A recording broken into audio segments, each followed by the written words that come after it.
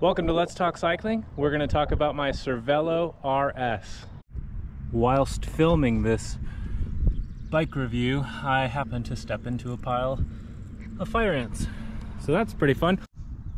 This is my 54 centimeter Cervelo RS carbon fiber frame, 3T carbon forks. For brakes, for front and rear, we have Shimano Dura Ace brake calipers.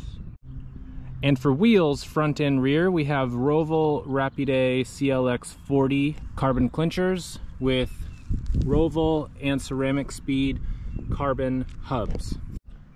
On our front end here, we have Sram Rival 1x setup with our shifter over here, no shifter on that one. For our handlebars, we have FSA 44mm carbon bars, and if you can tell, there is a drop there, and our specialized comp set stem. For our seat post, we have a carbon fiber FSA SLK, and then one of my favorite saddles that I've ever ridden on, the Bontrager Hilo RXL. So on this Cervelo RS, we've got a 172 5mm Shimano 105, 40-tooth single front SRAM sprocket, and then in the back we have our 1x Sram Rival, and we have a SRAM XDR 1142 tooth on the back, so pretty great for climbing.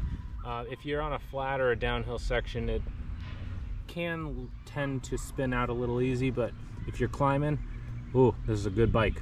So if you watched my other video about my Specialized LA Sprint Expert 1, that one was a 56 centimeter.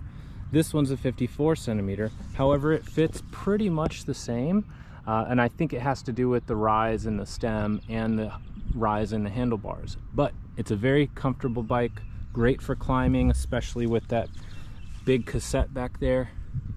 Most importantly, we need to see what the hub sounds like.